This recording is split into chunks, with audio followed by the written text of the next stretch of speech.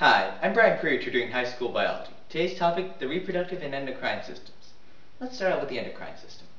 That releases chemical messages into the bloodstream known as hormones, as opposed to the nervous system which releases them through electrical impulse. Now these hormones can only bind to specific cells, target cells if you will. Any other type won't be able to affect them. Let's look at the two types of hormones, steroid hormones and non-steroid hormones. Steroid hormones, or steroids, will actually enter the cell. They'll pass straight through the cell membrane and bind to receptors on the DNA to cause transcription and the creation of mRNA. These are more powerful than non-steroid hormones because they directly affect DNA expression. Non-steroid hormones, on the other hand, will bind to receptors in the membrane and cause indirectly changes in cell function. Let's look at the glands in the endocrine system.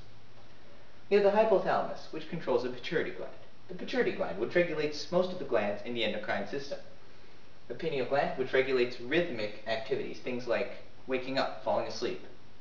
We also have the parathyroid gland, regulates blood calcium. The pancreas regulates blood sugar. The thymus. This helps build the immune system in children. The adrenal glands, also known as the epinephrine glands. These will help you cope with stress, or cause it. Imagine running away from something that you really don't want catching you. Then we have the reproductive organs. These double as endocrine glands. For females, we have the ovary, secretes progesterone and estrogen. The female sex hormones, you'll see those at work during puberty and ovulation. Then we have the testes, secrete testosterone, at work again during puberty for men and also for men sexual activity, not all in women. Okay, on that note, let's go to the reproductive system. We're going to look at sperm maturation in men and ovulation in women, both of which will cover most of those reproductive systems. Anyway, you'll need to know this for biology. Okay, in the male reproductive system, testes are the main, if you will, organs. These are actually composed of a bunch of tubes wound up over and over again, seminiferous tubes. This is where sperm is created. Sperm then move on to the epididymis. This is where they mature. Okay, here's a basic sperm cell. At the head we have this filling of chemicals that will be used to penetrate the ovum. We also have the tail. This is filled with mitochondria to help it swim.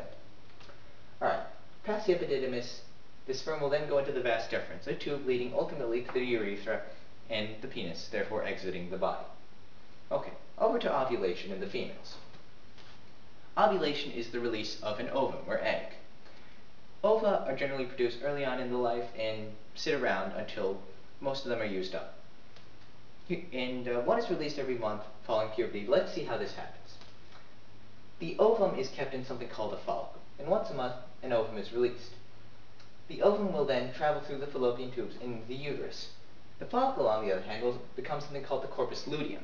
This will secrete the female sex hormones. This causes the development of the uterine lining, which is, if you will, a lining on the uterus.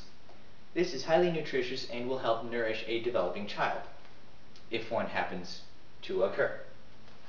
Anyway, back to the ovum. This enters the uterus. If it gets fertilized, it will embed itself in the uterine lining and a child will develop. If not, the ovum dies and the uterine lining is shed through the cervix, through the vagina, and out the body. And that's it for ovulation. To recap, the endocrine system functions through chemical messages known as hormones. These will bind only to target cells. There are two types of hormones, steroid hormones, which will enter the cell and bind to DNA, directly affecting its expression, and non-steroid hormones, which will indirectly cause changes in the cell by binding to receptors in the membrane. The glands in the endocrine system are the hypothalamus, controls the pituitary, regulates most glands. The pineal gland regulates rhythmic activities. Parathyroid gland regulates blood calcium. Pancreas regulates blood sugar. Thymus regulates the immune system in children. The adrenal or epinephrine glands, which help cope with stress. The ovaries for women, which will secrete female sex hormones. And the testes for men, which secrete male sex hormones. In spermatogenesis, or the creation of sperm are created in the testes, which are actually wound up seminiferous tubes. From there, the sperm moves on to the epididymis, where it matures, and then to the vas deferens, a tube leading ultimately to the urethra and out the body. In the female reproductive system, we can look at ovulation. Here, an ovum leaves a follicle. The follicle will become a corpus luteum, which will help release female sex hormones to develop the uterine lining, which will help nourish a developing child if one happens to occur. The ovum will travel through the fallopian tubes into the uterus, where it will embed itself in the uterine lining if fertilized. Otherwise, it will die, and the uterine lining will be shed through the cervix and through the vagina out the body, And that's it for ovulation. Alright, that's all for now. Again, I'm Brian Freer. See you next time.